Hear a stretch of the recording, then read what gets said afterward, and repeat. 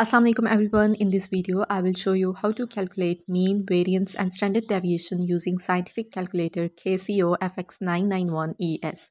So यहाँ पे हमारे पास क्लासेस मिड पॉइंट और फ्रीक्वेंसी गिवन है। मिड पॉइंट आपने किस तरह से कैलकुलेट करना है। पहली क्लास है 10 और 19, इनको प्लस करके 2 पे डिवाइड कर दें। इसी तरह 20 + 29 डिवाइडेड बाई 2। तो सारी क्लासेस का मिड पॉइंट आप फाइंड आउट कर सकते हैं। फ्रीक्वेंसी ऑलरेडी गिवन होती है।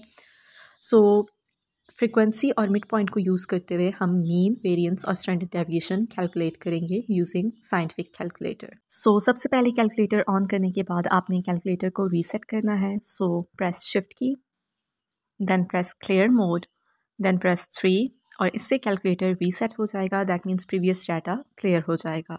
सो अब आपने मोड की प्रेस करनी है और ST लिखा हुआ है, सो एंटर 2।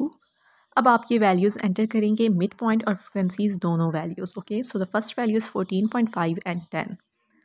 सो 14.5, देन प्रेस शिफ्ट की, कॉमा और 10 और दोनों वैल्यूज़ एंटर करने के बाद m+ की आपने एंटर करनी है। फिर 24.5 and 7। So 24.5 shift, comma 7 m+ की। नेक्स्ट वैल्यू है 34.5 and 9। So 34.5 shift, comma 9 and m+ की। 44.5 and 6। So 44.5 shift, comma 6, don't forget to press m+ की। Okay, and the next value is 54.5 and 7।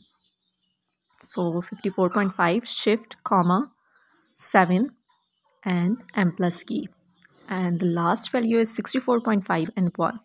So 64.5 shift, comma 1 and press m+ key.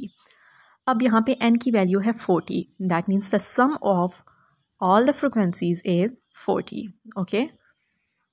So अब यहाँ पे आपने सारी values enter कर ली हैं। अब आपने मीन, वेरिएंस और स्टैंडर्ड डेविएशन कैलकुलेट करना है। अब आपने ऑन की प्रेस करनी है। सारा डाटा स्टोर हो चुका है, ठीक है। नाउ प्रेस शिफ्ट की एंड प्रेस 2।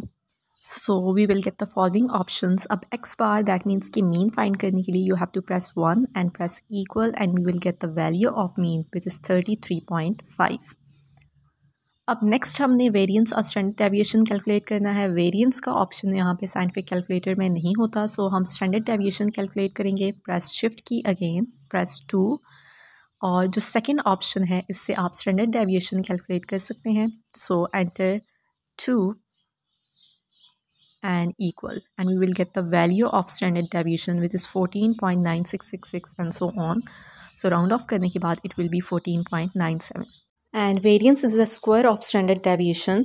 सो इसी वैल्यू का हम स्क्वायर लेंगे and we will get the value of variance which is 224. I hope you find this video helpful. Don't forget to like, share and subscribe this channel.